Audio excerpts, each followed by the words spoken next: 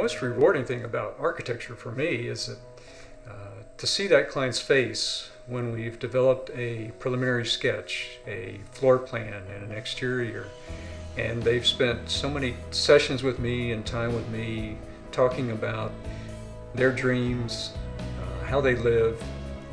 We've looked through hundreds, perhaps hundreds of photographs.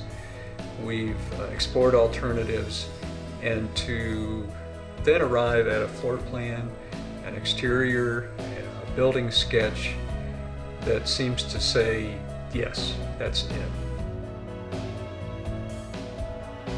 And to just have that reaction and that special connection is what makes architecture and going to work every day fun for me.